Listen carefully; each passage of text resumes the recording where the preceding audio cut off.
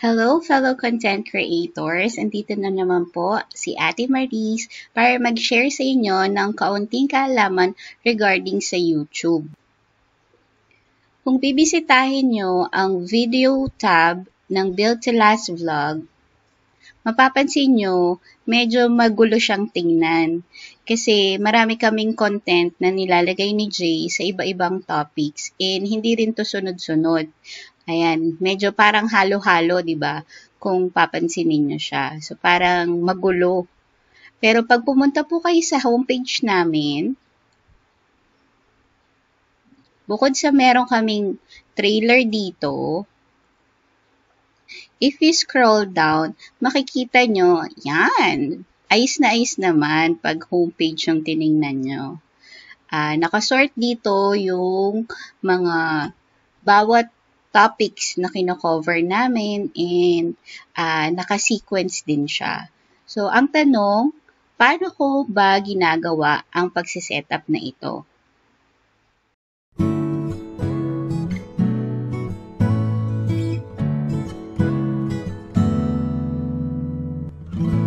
Kumusta naman ang araw mo?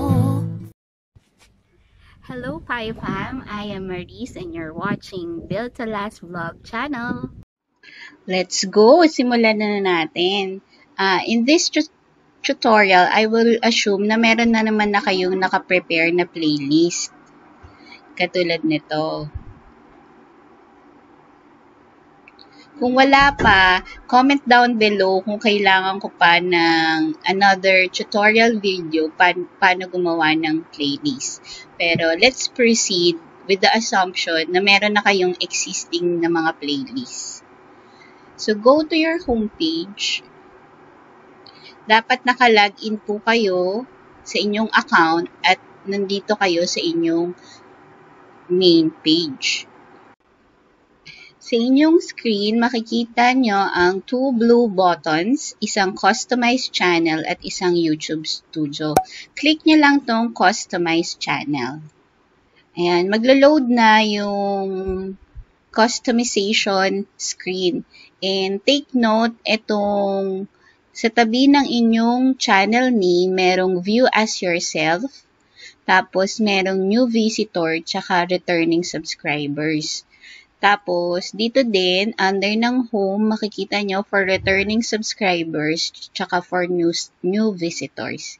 So, meron kasing options na pwedeng new visitor lang lalabas. Especially itong first portion. Scroll down and look for the Add a Section button.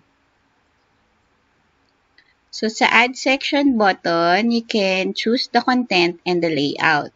Click nyo lang yung down arrow doon sa list and then magpa-pop up na yung available na content na pwede nating i-add. So, let's say, I wanted yung created playlist ko, which is yung pinakita ko earlier. Yan. So, eto yung mga available playlist na meron kami. So, yung option ng layout is horizontal. So, makikita niyo siya ng dikit-dikit. So, playlist, so, halos lahat na makikita. You can also choose vertical list. So, pag vertical naman, naka-list view siya. Pero, pag naka-horizontal row, ano naman siya, grid view ang tawag. Yan.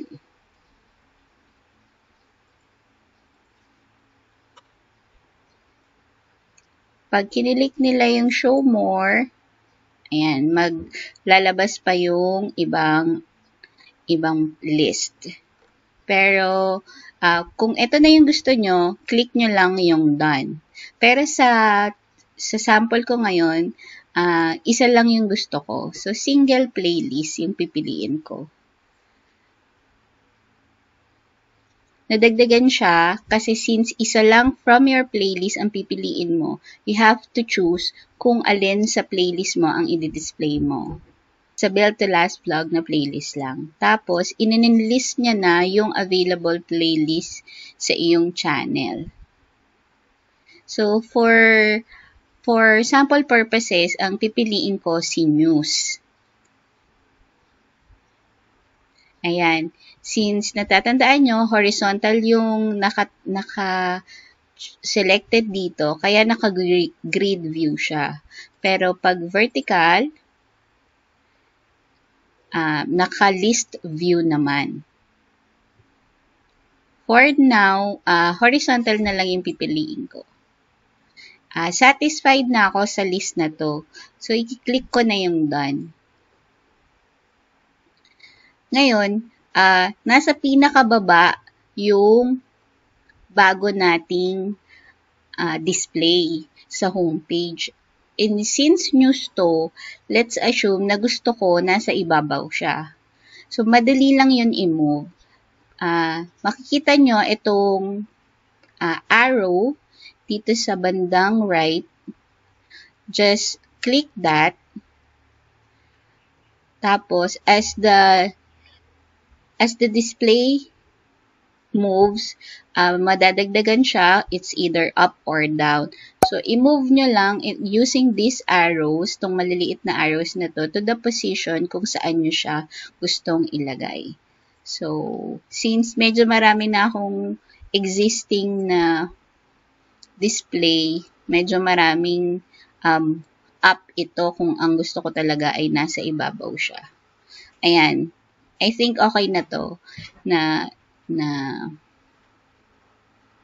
okay na ito na position. So, after nung trailer namin and then upcoming live stream, dito may lalabas kung meron kaming upcoming live stream, kung mag-set up na kami ng schedule. Tapos, ayan, si news nandyan na. Ayan guys, the news section is already in place. You can add more if you wish. However, kung gusto nyo namang i-remove yung section na nailagay nyo, just click the pencil icon and then merong trash icon dito na pwede mong i-click para ma-delete. Try natin. Ayan. So, na-remove na si news playlist. Wala na siya dito sa homepage. I hope nakatulong ito at tutorial na to sa inyo, and please do subscribe here in our channel. This is Maryse and saying to you, God bless!